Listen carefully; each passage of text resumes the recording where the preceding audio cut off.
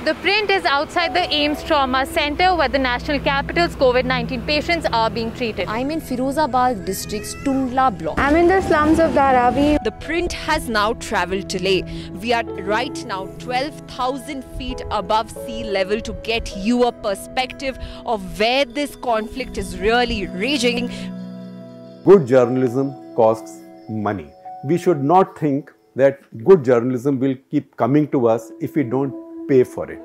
You buy your newspapers, you pay your cable operator, so please pay for what you see on your digital platforms as well, because it costs us money to bring you this very high quality content. His cavalcade is just leaving the military hospital. They are disregarding all the rules. I think the Congress is changing, unfortunately not for the better.